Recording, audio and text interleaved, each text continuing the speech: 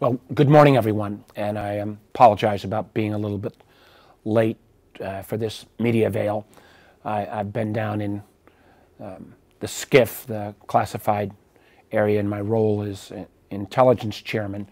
And my opening comments, I want to talk about the circumstances in Ukraine with Russia.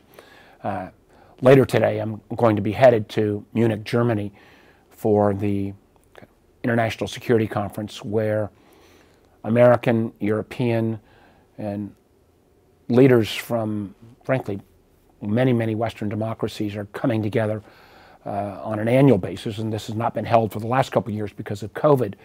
And I know the primary topic will be the situation in Ukraine. The challenging thing is that we have seen no real de-escalation efforts by Putin and the Russian forces. There may have been some forces that have moved around a bit, but no indications of de-escalation. Matter of fact, the Russians just today have already tried to kick out the second ranking diplomat in the American embassy. And we've seen reports, at least, of Russian shelling potentially into the eastern region of Ukraine, potentially in an effort to get the Ukrainians to react, which would then be the pretext for what could be a major Russian invasion that would not be simply limited in the east, but literally, as intelligence has come forward, could involve capturing Kiev, the 4 million people international capital of Ukraine, historic city, that would involve major air attacks, ground attacks in terms of tanks and other activities, and obviously challenges around cyber attacks. And I want to come back to that in a moment. I do think the administration and the West has shown a united front. Literally over the last few weeks, there's not been almost a day that's gone by where there's not been a European or American leader in Kiev meeting with the Ukrainian leadership, or as recently as this week, the German chancellor going to Moscow. So there's constant diplomatic initiatives. I call it flooding the zone. So hopefully not having Russia invade while you've got a European leader on the ground in Ukraine. We've seen as well, and continue to see, these images of Ukrainians training for an insurgency. I think people assume that the Russian military could overwhelm the Ukrainian military, although we've sent them a lot of defensive weapons. But these images of Ukrainian citizens training so that even if the Russians were to overwhelm the military, that there would be an insurgency that the Russian troops would pay a heavy toll for, I think is important. And I want to particularly commend American and British and other intelligence services, because unlike historically, where the intelligence community has been reluctant to share information, we've seen over the last few weeks the intelligence community say, hey, if there's going to be a coup, it's not going to be Ukrainian driven, it's going to be Russian driven. The British even outlined who the individual the Russians would put in. And then there was intelligence indications that there might have been a video that would have appeared that would have shown dead bodies. They were actually going to be Russian cadavers used for this propaganda video, and I think that put that off. And we've seen the intelligence community lean forward even with specific dates. And luckily, that activity, I believe, has pushed Putin back, at least on a temporary basis. One thing I want to mention before we get into questions on this, and obviously a host of other topics, is that one of the things I'm particularly concerned about as chair of the Intelligence Committee and as the chair of the Cybersecurity Caucus is the potential effects of a major cyber attack. We've seen kind of low-level cyber attacks in the last couple of days hitting Ukrainian banks and hitting certain Ukrainian government agencies. My fear is twofold. One, if Russia launches a massive cyber attack, for example, trying to shut down Ukrainian power or water systems or other basic infrastructure. Because our networks are all intertwined, it's very likely that that kind of attack, once you let that bug out, you can't control it, it could have huge ramifications, for example, in neighboring Poland, which is a NATO nation, and could suddenly raise a whole host of questions that have, up to this date, have been hypothetical, but could be the reality of what level of cyber attack constitutes an act of war, which would, in effect, trigger Article 5, which says of the NATO treaty, which basically says if you attack any NATO member, there are 30 countries in NATO, other NATO countries have to come to their aid. So we're in a very dangerous territory. And I'd say to folks in Virginia and American businesses, if there is a major cyber attack in Ukraine, chances are it will not be constrained by geographic boundaries.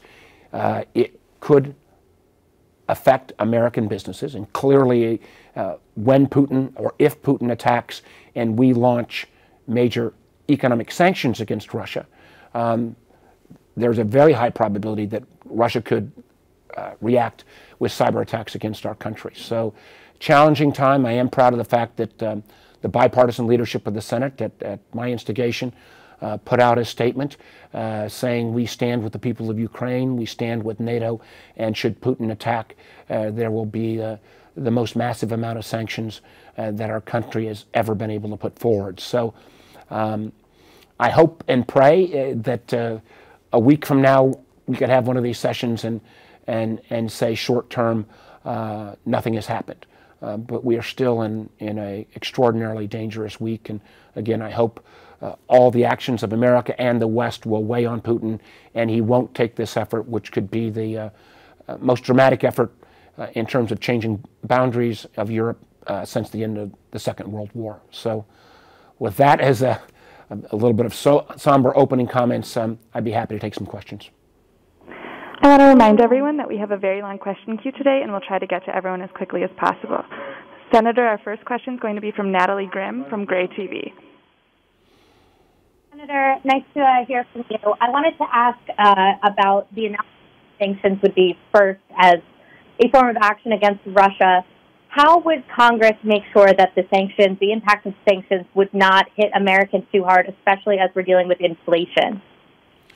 Well, Natalie, there's no way that we can guarantee that if you launch sanctions against Russia, deep economic sanctions against Russian banks, against Russian oligarchs, about not supplying Russia with the absolutely necessary semiconductors, which, as we all know, even in our country, we have a shortage of, or we shut down, and with our German allies, Nord Stream 2, which is the pipeline that ships natural gas to Germany and other European nations.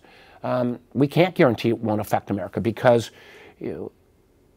energy markets are global. If you have a major disruption in energy markets, you could see higher prices in natural gas, you could see higher prices on oil, and that could translate through to the pump. If we launch these sanctions and Russia responds in kind with a cyber attack against American infrastructure, it could further disrupt some of our supply chain, so that goods that we're trying to smooth out that supply chain, and we have seen some progress. You know, for example, the volume of container vessels coming into the port in Hampton Roads has returned to pre-pandemic levels. We actually had some of our record numbers of containers coming in. That's a sign that the supply chain's working its way through. But we can't give that assurance. But the alternative of giving in to a bully, giving in to a country that is not respecting the international boundaries, giving in to an authoritarian state, would encourage, whether it be that kind of Russian aggression, it would encourage the Communist Party in China and Xi Jinping taking aggressive actions in Asia. This is the reason why NATO was created back in the post-World War II world, to contain then the Soviet Union and to prevent war and to show a united front. We can't walk away from that commitment because if we did, it would be Ukraine today and Poland tomorrow and the Baltics the day after that. So this is a moment in time where, again, I hope and pray it does not come to pass, but I can't give you the assurance that if this kind of conflict arises, that there wouldn't be negative effects on our economy and on particularly energy prices. Our next question is going to be from Hannah Brand with Nexstar. Hi, Senator. Thanks for taking my question. I know that there's a group of Republican senators who've put forth a package of sanctions, some of which would go into effect right now. Is that something you support? And I know there were also talks about a bipartisan group of sanction or a bipartisan proposal for sanctions happening right now. Sure. Has that kind of fallen apart, or is that something you're discussing with colleagues? And thanks for the question. Here's the circumstance. We are looking at potential Russian action that could be imminent, not weeks away, but days away. Now, there is some chance that Putin could pull back some of his forces, but leave them still menacing Ukraine. So if that's the case, I think we could recalibrate, a week or 10 days from now. But the House is not even in session. I would favor sanctions that were immediate if we gave the president a waiver. I mean, this is a real-time situation, and you don't want to, if some diplomatic off-ramp is coming that we could push Putin off so we could avoid this conflict, and yet we passed sanctions that the president didn't have any waiver ability, that would be a strategic blunder. I would favor waiver ability, whether it been Trump or Biden or Obama or Bush. You've got to give. He is our commander-in-chief has to have those tools in hand. So that's why we moved to what we could do this week while the Senate's in session, bipartisan from the Republican and Democratic leadership and the key chairmen and ranking members of all the national security committees. And that statement went out, I believe, yesterday, and I think that sends the signal because we want our European allies and we want, frankly, Putin to realize that this is not simply the position of the Biden administration. This is the position of the American people and of the bipartisan leadership of the United States Senate. Our next question is going to be from Scott Thuman with Sinclair Broadcasting. Yeah, hi, Senator Warner. Thanks for the time. Quick question for you, if you don't mind. If you can talk about not necessarily what your level of hope is, but realistically, what do you see as the chances for diplomacy to work and avoid war? Not hope, but realistically. That's a bit of a curveball here. Listen, I hope, but Putin has laid out demands that he knows we're not ever realistic. The idea that we're suddenly going to reverse the last 20 plus years and kick countries like the Baltic states and some Eastern European states out of NATO is a non-starter. The idea that somehow NATO is going to give up on its basic premise that any nation can try to apply to be a NATO member. I mean, I don't think anybody believes in any kind of short term that Ukraine's going to be a member of NATO. But the idea that you're going to constrict NATO from having that basic premise, and candidly, the Ukrainians have even put in their constitution in 2016 their aspiration, and again, it's not going to happen overnight, their aspiration to join NATO. If Putin wants an off-ramp, we and our European allies can find him a face-saving off-ramp. But my fear is that here you have an authoritarian leader who's getting very little input, who, because of COVID, has been even more isolated than normal, who believes that he has a historical obligation in the latter half of his career. He's 69, and while he can technically stay as president until 2036 in Russia, president for life, he's got to know just age-wise, he can't beat Father Time. So he has this notion that this is his legacy of trying to reunite the former Soviet Union, or at least the Ukrainian portion. So I hope and pray he takes a diplomatic off-ramp, but there's been no current indication of that. And the kind of misinformation, which the Russians have been experts at. Remember how many times they tried to amplify divisions using internet trolls and using their spy services to try to disrupt American elections and American debate. But the idea of saying, hey, we're trying to move some forces back when our satellite images and our intelligence shows none of that in reality, makes me pause. Again, we'll see, I think, over the coming days. But realistically, he can have that option if he chooses, but we've not seen that choice made so far. Our next questions will be from Mitchell Miller with WTOP. Hi, Senator. Thanks for joining us. Another question related to this. If the U.S., if the military invades Ukraine from Russia, what do you think the U.S. and the Allied response should be? And also touching on your earlier statement related to a cyber attack, what are your concerns there about what an Allied response would be? Great question, Mitchell. First of all, I think we need bold, dramatic economic sanctions. And this is where we need our allies. Sanctions just for America. We have trade with Russia that's roughly $27, $28 billion. The Europeans' trade with Russia approaches $300 billion. So us cutting off our trade with Russia or cutting it back dramatically won't have the economic punch of the Europeans. And that's why it's been so important that the Biden administration has brought the Europeans along, rebuilt NATO from where it was with Trump, where he undermined NATO. And that's been a hard process. It's literally the last 3 or 4 months where we finally got that unity, number one. Number two, there are sanctions against their banks. Many of their banks, they do their settlements in dollars, rather than in rubles or in euros, and we can cut off the access of those banks to the global financial system. I think the economic minister in Russia, somebody I hope Putin is listening to, has said Russia could see a 15 to 20% decline in their GDP if these sanctions take effect. So the average everyday Russian is going to feel it in a massive way. Vladimir Putin, who's sitting on billions of dollars that he's absconded with, sitting in dachas that are incredibly luxurious, he's not going to feel the pain. The senior leaders of the Communist Party in Russia are not going to feel the pain, but the average everyday Russians, folks, will, and that I think will put enormous pressure. In terms of cyber, Mitchell, this has always been hypothetical, and I don't want to nerd out too much here, but Russia launched an attack against Ukraine in 2017 that used one major cyber bug. It was called the NotPetya attack.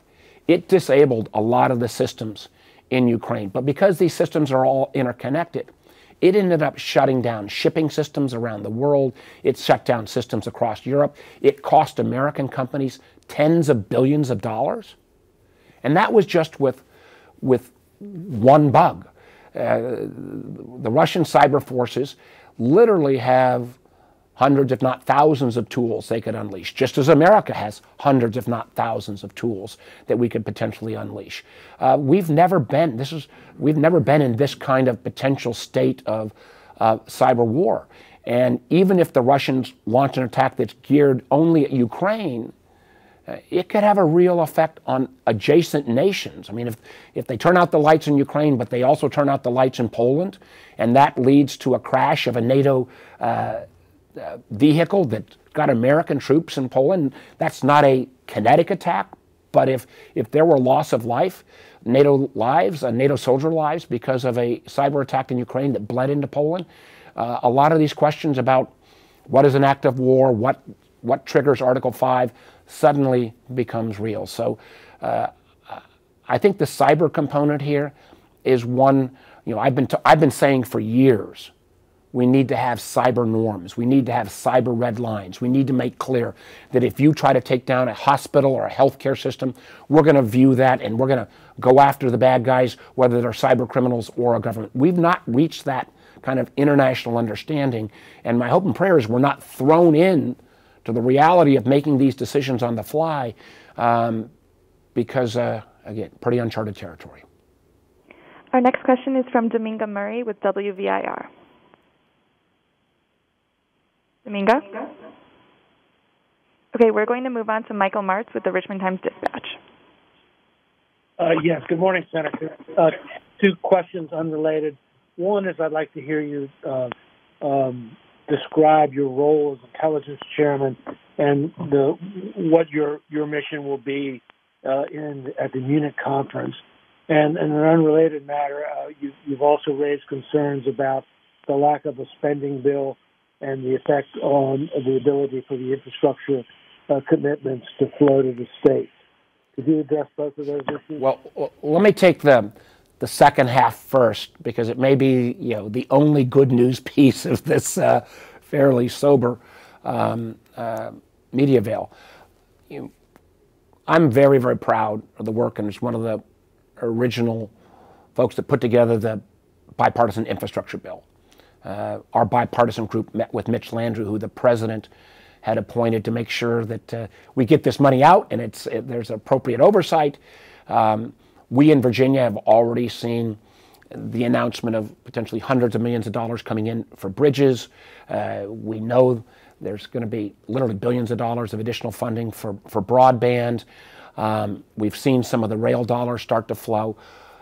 But of the roughly, I think, don't hold me exactly to this number, but it's about 250 separate programs in the infrastructure bill.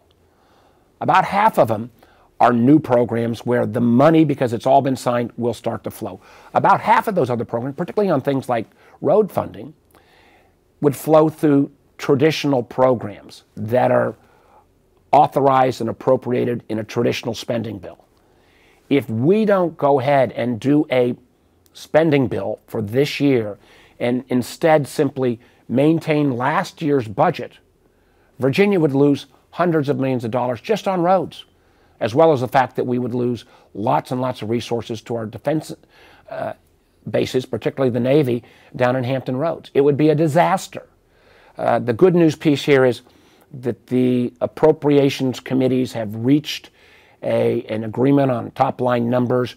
They're going to be working over this next week while the Congress is out of session, and I think this will be one of the first issues taken up when we return, and that's good news for Virginia. It's good news for the country. It's good news to show that our most basic function, how we authorize and appropriate money, will be done in a bipartisan fashion. In terms of my role at the Munich conference, it'll be to sit down with European parliamentarians. It'll be sit down with, frankly, in probably some classified settings with some of the European intel services to talk about in greater detail, what do we do if these cyber incidents bleed into NATO countries that started in Ukraine? What do we do if Russia launches a major cyber attack against Europe or America after we put sanctions in? To also, frankly, show the flag. There's going to be, I believe, more than a dozen senators, almost all bipartisan, going to Munich. I mean, this is as much a chance for us to show the flag that we've got each other's back and that we're not going to stand idly by while a authoritarian regime like Russia tries to reshuffle the deck of what has been a mostly fairly stable Europe for the last 70 years. Our next question will be from Carrie O'Brien with WRIC. Senator, thank you for all of this. It's been very helpful on this topic. I do have a question about the burn pit bill. I know your time is valuable. So that bill, what does it do, and does it go far enough? Thank you for asking. This is an issue that, again, really important. Virginia, really important across the nation. 3.5 million veterans were exposed to burn pits after 9/11. This is where materials are discarded, burned, they get exposed. There may be chemical, environmental, toxic, and we have not done a very complete job on making sure those veterans get the health care they deserve. My good friend John Tester, who was chairman of the Veterans Committee, navigated a bill that got unanimous support, passed out of the Senate unanimously last night. That third of the veterans that were not getting health care are now going to get access to health care that they need through the VA. So important step in the right direction. If we need to do more, we'll come back to do more, but this is something that was long overdue. And we need to recognize that some of the scars and wounds that our military is exposed to don't show up right away. It may take years for the effects. We've gone through this same kind of challenge around Agent Orange, for example. And I believe it is our solemn obligation to make sure that any veteran that is harmed physically, mentally, or otherwise due to their service in protecting our country, they have a solemn promise from the United States that their health care is going to get taken care of. This legislation will help close that and make sure, particularly those who are the victims of these burn pits, get the health care they need. Our next question will be from Amy Knowles with the Virginia Dogwood. Hey, Senator Warner, thanks for taking our questions. My beat focuses a lot on Virginia families, and I know that you're a father. I'm sure you've had to have these talks before with your kids when they were younger. But for the parents and caregivers that are facing this for the first time, do you have any advice on how to bridge the topic of Ukraine and Russia with our kids when they ask questions? Boy, I mean, that's a great question, and let me start with this. You know, I'm a lot older than most of you on this call, and I grew up kind of with the shadow of the potential of nuclear war between the United States and the Soviet Union. I can remember as a kid, having drills where we'd hide underneath our desks or go into the hallway. Candidly, I'm not sure if there'd been a nuclear attack that would have done much to prevent harm, but we were all aware and alert that there were two major forces. There were the forces of democracy and there were the forces of communism and authoritarianism represented by the Soviet Union. And I think every kid grew up with that overhang. Thank God, because we'd had kind of nuclear assured destruction. Both sides knew if we ever launched that kind of war, the very future of mankind could be at stake. Since the fall of the Berlin Wall and the fall of the Soviet Union in the early 90s, the last 30 plus years, I think most Americans, young people, have grown up without that threat, thank God. And there's this question, and I think what bothers me right now is we have media figures. This individual I'm not even going to say his name, who's out there spouting Russian propaganda and somehow saying, oh, Putin ought to have the ability to restructure the Soviet Union or have a sphere of influence. It is, I could not imagine, growing up that, and frankly, there would be neither political party that would ever voice those kind of views. And I'm not saying that this conflict with Ukraine is going to spread beyond Ukraine or create ultimate conflict with NATO or the U.S., but we have always said that we would defend and stand with our allies. Now, Ukraine is not a member of NATO, but I would say to families, you don't want to let a bully beat up kids even if that bully lives 2 blocks away. Because if he beats up kids 2 blocks away and he starts a gang then that's going to ultimately start creeping closer and closer to your block and your house and your family, you got to stop a bully in its tracks. And when you say you're going to work together, and particularly when that bully has a system that says, no democracy, has a system that says, as we've seen in Russia, they are willing to go out and anybody that speaks up against that regime, they've been willing to actually poison Navalny, the Russian opposition figure, and a host of others that believes that its only way to control its people is through complete control of the media, no access to the internet in terms of freedom of ideas. That is so against who we are as a country.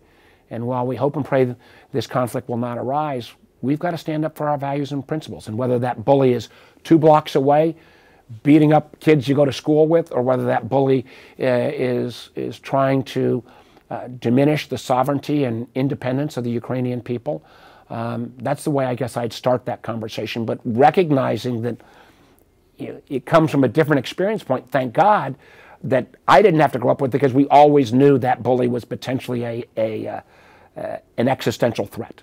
I don't think Russia's an existential threat today, but it is unless, God forbid, we were ever to go down the unspeakable, which I don't believe will come to pass, But this is in the interest of, I think, American families everywhere if we stand for any of the principles of democracy and a free and open society, the right to have access to freedom of information. All these things are potentially at stake. Our last question will be from Joe Thomas with WCHV. Senator Warner, thanks for taking our time. I was talking to an economist who said the reason we have to make sure the Soviet Union doesn't get the band back together is this time they would basically be the same Soviet Union, but also OPEC because of their energy resources. Now, we saw how that impacted Germany's initial decisions to bar any flights to Ukraine over their airspace at first because of their reliance on Russian energy. Should the United States, and you also sit on the energy subcommittee, be ramping up our energy production to help buttress their impact as well as support our allies? Well, Joe, as you know, over the last 30 years under both Democrats and Republican administrations, America has dramatically upticked our energy production in terms of traditional oil, gas. I still believe firmly that nuclear needs to be a component part, especially because it is as green energy and climate friendly as any. But we've also developed solar, wind, and a host of other renewables. So I am still all of the above in terms of Americans' production, our ability to be energy independent. But what we've also done, Joe, and I think this is really important, because short term, you can't turn off all the gas in Germany and immediately put up solar panels to cover that shortage. So because we've got strong alliances, we are working with countries in the Middle East. We've been working with countries that aren't part of NATO at all, like Japan, to make sure that if Germany does the right thing, if Russia invades and cuts off Nord Stream 2, that we can provide alternative sources, for example, of natural gas to Germany. That happens because of strong alliances. That happens because America is respected around the world. That happens because we now have an administration that treats our allies as friends rather than on a daily basis disrespects them. So I think America is stronger because of that. And I think we also have to be careful, Joe, not only about the Russia putting the band back together, but you've got this increased collaboration between Russia as an authoritarian regime and China as an authoritarian regime. Again, one of the reasons why strong alliances, not just NATO-based, but in the Middle East, the Abraham Accords, in Asia with Japan and South Korea and Taiwan and Singapore, with our Australian and New Zealand friends, we have, the one thing about China and Russia is they maybe have customers, but they don't have friends. America's got allies and friends around the world, and I think those allies and friends, if we end up with Russia going into Ukraine, and there needs to be a united group of allies to push back against that, and I hope and believe that will happen. One of the reasons I'm going to Munich. Thanks, everybody.